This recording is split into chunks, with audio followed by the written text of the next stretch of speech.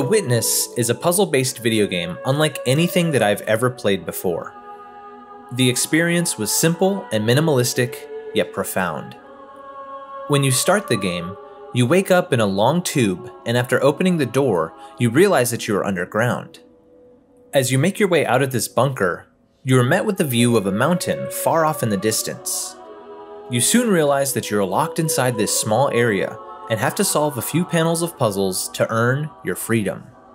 Without a single line of dialogue, with no tutorial or list of rules, no manual present offering operating instructions, no narration or obnoxious character giving you verbal cues, this entire section of the game just taught you the necessary fundamentals that are needed to navigate this world. Not only that, but they have given you a clear direction towards the goal that you should aim for. It was after this simple introduction and interaction with the mechanics that I realized that I was playing a very special game. There are no tutorials. The developers went to great lengths to teach you everything you need to know about the game's mechanics from the gameplay itself. They encourage trial and error and utilizing context clues to learn the rules of the puzzles. These panels of puzzles are present everywhere on the island.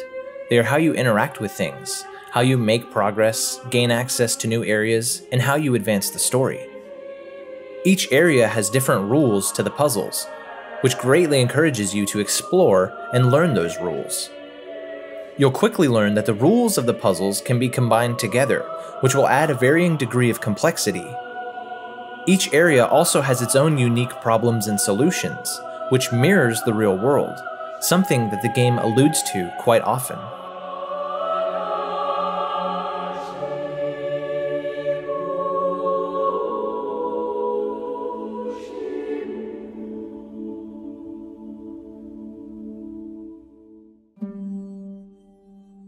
Players are given a myriad of puzzles to solve, and various rewards when those puzzles are solved. Most often, solving problems is rewarded with more problems. You finish one puzzle, and the next immediately lights up. This too is similar to how the real world works. Eventually though, once you solve enough problems, new paths will open, doors will unlock, switches will activate, power will be restored and rerouted, and the island will slowly begin to open up to the player. This reward is a unique one. It's so simple, yet it emphasizes a very key message. This part of the game reinforces to the player that they can affect change in the world. Using your intellect to solve problems can change your circumstances, which may ultimately lead you to getting new opportunities. This simple aspect of the game can be extrapolated and applied to everyday life.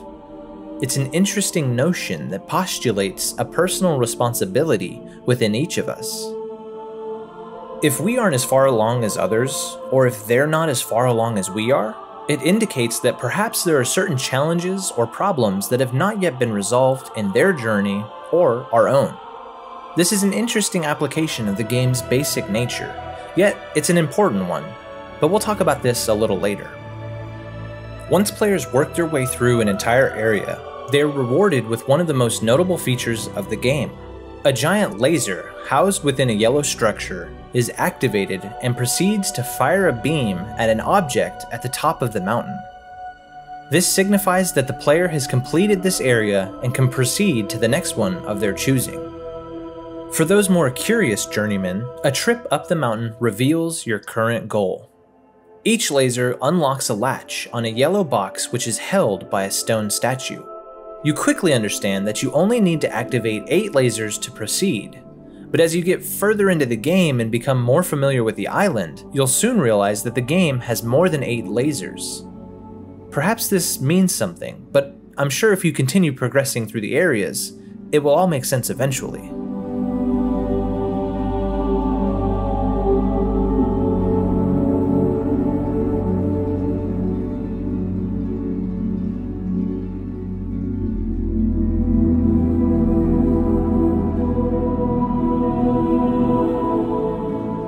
Jonathan Blow directed The Witness. His previous game, Braid, was a puzzle platformer and had sold relatively well. He used the money that he earned from Braid to fund the budget for The Witness. Building a small team around himself, they got to work.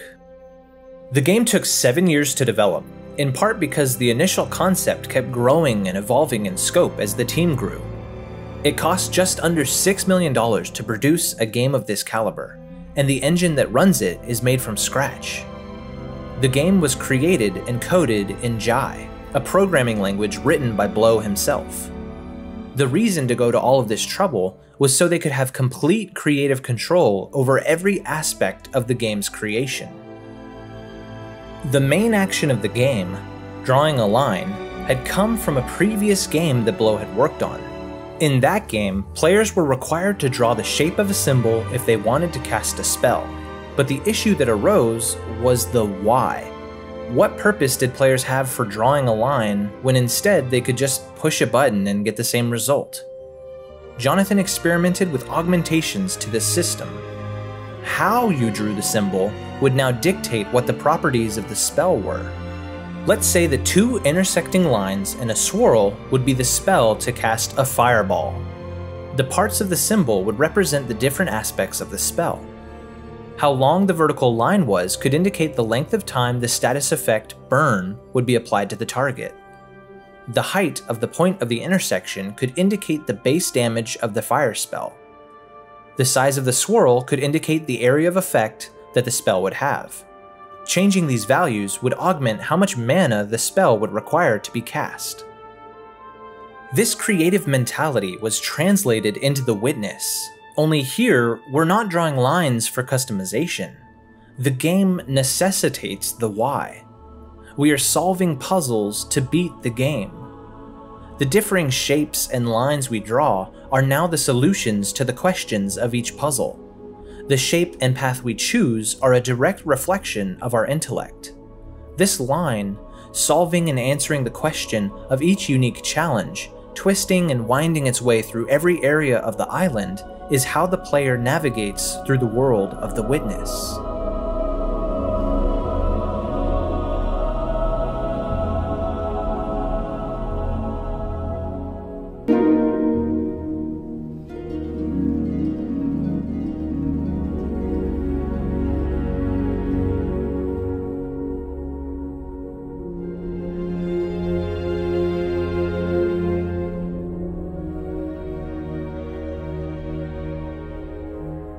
Beyond opening doors and gaining access to new areas and puzzles, the rewards offered to the player in The Witness are far more nuanced than most games.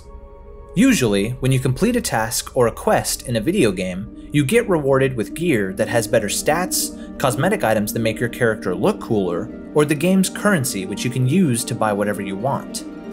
The better gear can help improve your experience with the game by making menial tasks faster or easier to accomplish. The cosmetic items can make you want to play more so you can flex your hard-earned rewards. In The Witness, the biggest reward you get is the knowledge of how to solve the puzzles. It's not your character that changes, it's you. As you proceed through the game, you learn more and more rules. You hone your solving skills and apply that knowledge to new challenges. You personally grow and start to feel a sense of pride as you wander around the island and see every problem that you've solved, and every door that you've opened. Even the lasers are simple reminders of your mastery of each type of challenge. In the game, only your knowledge, or lack thereof, holds you from progressing to different areas. This becomes the greatest reward, that learning a skill and building knowledge can open up so much for you in the future. Once you've mastered every area in the game, and activated all 11 lasers, it's time for you to run the biggest puzzle gauntlet that The Witness has to offer. You're ready to attempt the challenge under the mountain.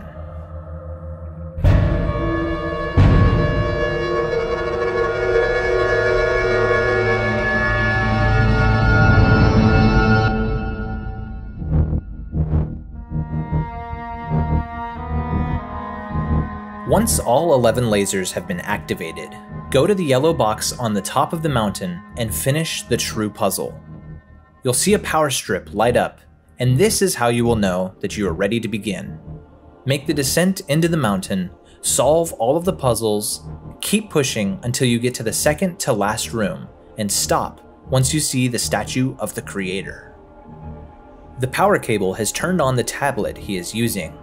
Solve the puzzle and gain access to a hidden corridor off to the side of that room. Enter this cave system and solve as many puzzles as you want. Only one of them is necessary. Solve the circular puzzle on the column and gain access to the next hidden area. Welcome to the challenge. This is the hardest feat to accomplish in The Witness, and for good reason. The challenge is a gauntlet of 14 puzzles that are randomly generated each time you attempt them. As you solve them, they increase in complexity. If you enter a wrong solution, you will deactivate the puzzle you're working on and will have to travel back to the previous puzzle to re-enter the correct solution. Except it will change the puzzle you failed to a brand new one. Here is the layout of the challenge. The first 3 puzzles are a simple set of maze and segregation puzzles. Next, there is a very important chessboard-looking puzzle, but we will come back to this. The next group of 4 puzzles are randomly generated, not only by type, but also by location. There is a maze, a segregation puzzle, a shapes and stars puzzle, and a symmetrical puzzle. Once that area is clear, you have 2 groups of 3 monitors. These are segregation puzzles, but 2 of the 3 are unsolvable. So you have to figure out not only which ones are actually solvable, but the solution for them as well. Next, you will go into the life-size maze. Here is where the chessboard comes into play. This puzzle will show you the layout for the maze. You have to keep this puzzle solution in your head because the line breaks are walls that will shoot up and block your path in the maze, and the yellow dots represent the locations of the 2 arrow puzzles that you have to solve in order to activate the final 2 puzzles of the challenge. 2 symmetrical pillar puzzles, 1 segregation and 1 where you must collect all of the dots. All of that probably doesn't seem too difficult, except for one small detail. In order to start the challenge, you have to activate a record player that spins up and plays music for 6.5 minutes. The only music that appears in The Witness is found in the challenge. For 6.5 minutes, you hear 2 classical music selections from Edvard Grieg's Peer Gynt Suite. The first is Anitra's Dance. The second is probably Grieg's most famous piece, a song that most people have heard, but few know the name of. It is a song that makes it significantly harder to focus and solve the puzzles. A song that builds anxiety as it crescendos with its pulse-pounding melody. This song is none other than In the Hall of the Mountain King.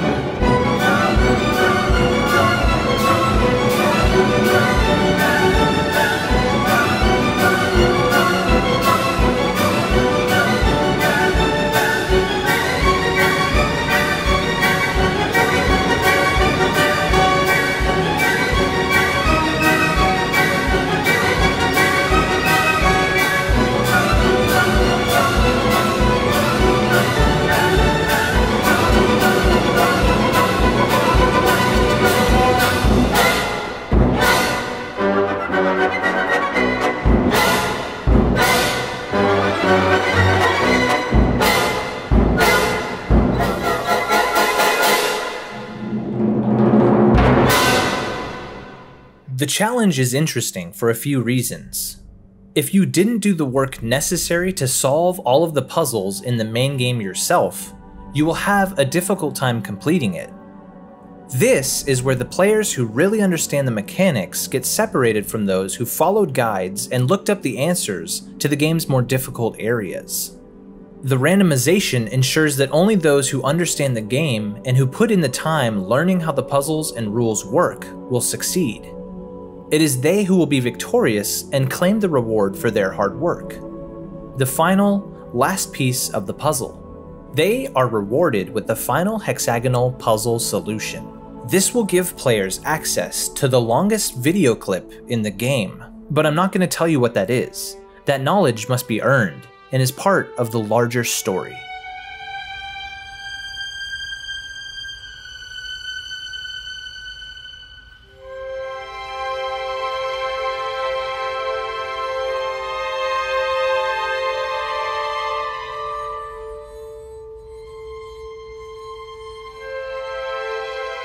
Located throughout the island are certain doors that offer very difficult puzzles for you to solve. These are some of the hardest individual puzzles in the game, and usually combine 2 or 3 rules together to offer incredible complexity. Once you gain access, you will find a safety deposit box that gives you a unique solution to the hexagonal puzzle in the theater. Entering the correct pattern will unlock a video clip that delves into a philosophical or religious topic. One of the clips is the ending scene from Tarkovsky's Nostalgia. In your journey up to this point, you've probably run across some tape recordings left on the island full of wisdom and the musings of philosophers, theologians, scientists, and the scholars of old. They offer a unique insight into the nature of reality, the nature of man, the existence of God, and the perceptions that we have of the world around us.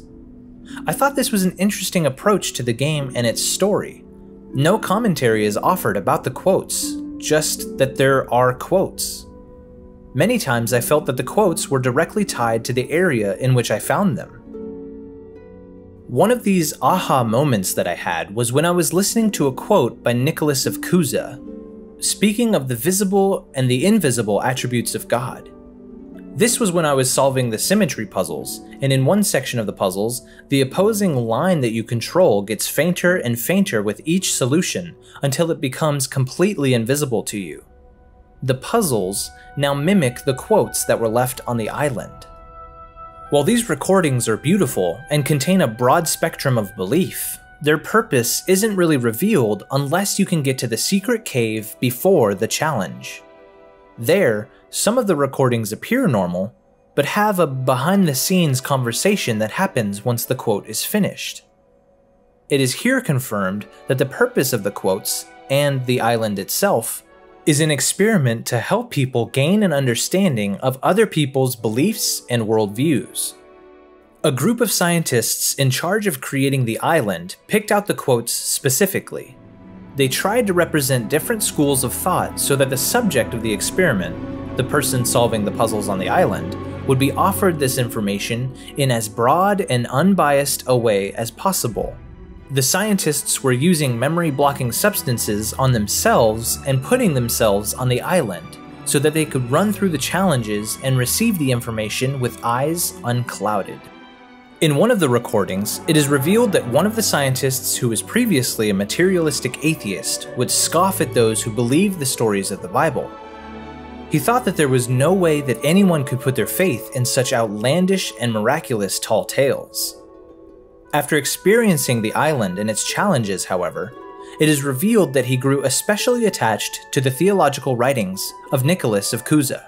He mentions that he no longer finds it perplexing that people can place their faith in something that cannot be seen, yet is said to be present everywhere. This twist in the game's story is especially interesting because the player soon comes to the realization that this exact experience is happening to themselves. You, the player, have been put on this island for a purpose, and you are experiencing this unique transformation.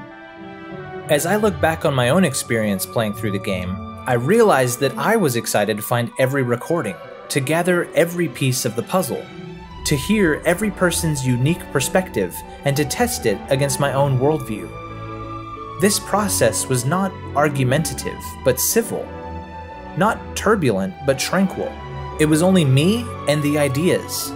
Me on the island, floating on the ocean amidst a sea of thoughts and personal philosophies of some of the greatest minds to have ever lived.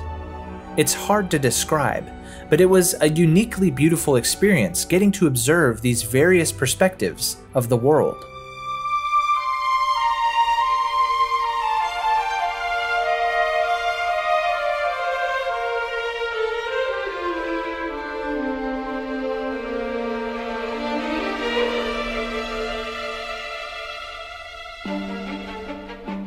Perspective plays a very integral role in The Witness, not only thematically with how you as an individual consider the views of other people, but also physically.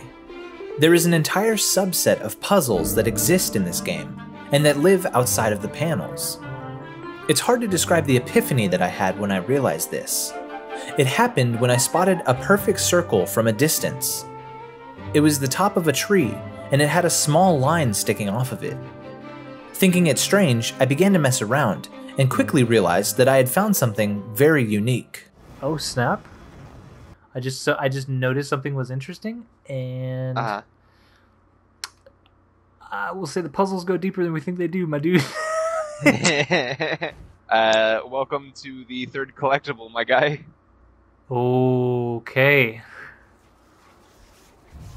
I haven't gotten very many of them.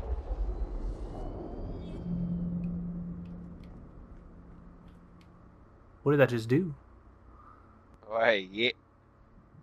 Welcome to the game, baby. It's puzzles on puzzles. What did that just do, dude? Collectible puzzles. All about your puzzles, baby.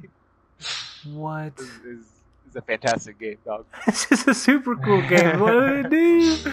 Anywhere that you see a perfect circle and a line following it, chances are there is a real-life perspective puzzle waiting for you.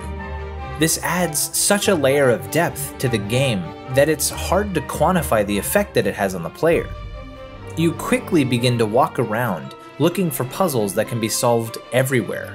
Every rock, shadow, tree, wall, building, or object can become a piece of the puzzle.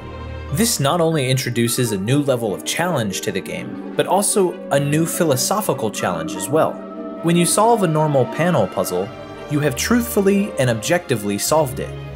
Now, when you're attempting to solve one of the obelisk puzzles, even if you know what path leads to a solution, the game requires you to be standing in the correct position. The complexity that arises from these puzzles is directly correlated to the extremity of the perspective needed to solve them. Sometimes that requires movement with an elevator or boat. Sometimes you have to move an object or change something in the real world to be able to line up the path needed to solve the puzzle. While solving these puzzles is definite, I believe this is the developer's way of illustrating a subjective solution to real-world puzzles. The answer is bound by a particular perspective, and therefore becomes subjective to the one who is attempting to solve it. You can't just solve it in any way, even if you know the answer. You have to use the right distance, angle, and location to be able to correctly solve them. This style of puzzle alone re-emphasizes one of the biggest themes of The Witness.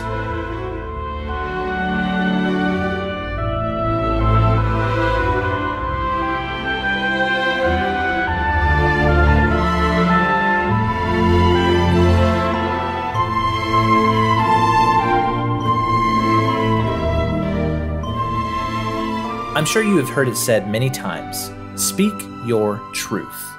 This cultural colloquialism, while good-natured, is an apt display of a fundamental misunderstanding of truth itself. Objective truth is not swayed or changed by subjectivity. Just because something feels right or seems true from someone's particular perspective doesn't mean it is. If two people are in a car accident and both think that the other person is at fault, a third party is needed to assess the situation and determine who was in the wrong. When people claim to speak their truth, what they are really divulging is their perspective, shrouded in their own personal circumstances, biases, prejudices, and experiences. It may appear to be true, it may coincide with the truth, it may even be true from that perspective, but that doesn't mean it is objectively true. When a witness is called into a courtroom to share their testimony, this is not considered truth, it's considered evidence. People are flawed, they misremember things, they might exaggerate certain details or omit others completely.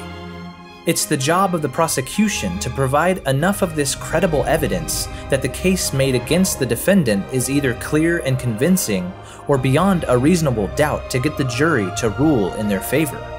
What's so amazing about The Witness is that the game developers have gathered the evidence, but they leave it up to the player to form their own conclusions based on that material. It's one of the best examples I have ever seen of a game that attempts to lead the player into some form of objective truth. It asks players to act as the jury, not as the judge or the prosecutor or even the defendant. While the conclusions you come to as a player may still be subjective, at least they were presented in an objective, unbiased way. This is how the game gets you to solve the ultimate puzzle: truth.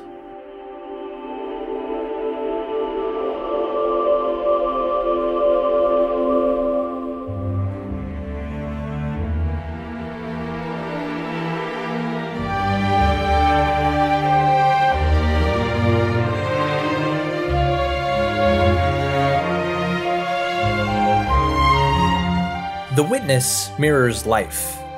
This game teaches us lessons, puzzle by puzzle. As the challenges grow in complexity, our thinking and reasoning must grow as well. The voice recordings do the same thing on a philosophical scale by introducing various belief systems.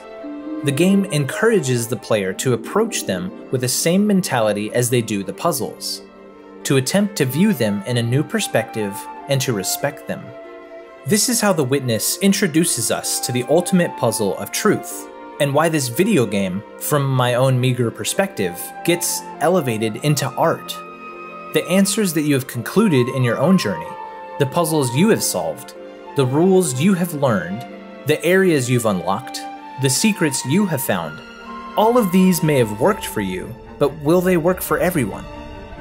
Is this answer that you have found subjective or objective truth? If you changed your perspective, does the answer still hold? Can you change your perspective? Is it possible for you to view the conclusions of someone that you completely disagree with unbiased eyes? Can you determine what led them to draw a different conclusion than you? Do you even want to understand why they came to a different conclusion? All of this has led me to one singular idea. What if truth isn't a puzzle at all, but the key that solves the puzzle? These questions, the challenges that face us, our personal problems, life's struggles, all of the rules of existence and reality, they're out there, waiting to be discovered and then solved. There are answers. Solutions do exist. You just have to know where to look.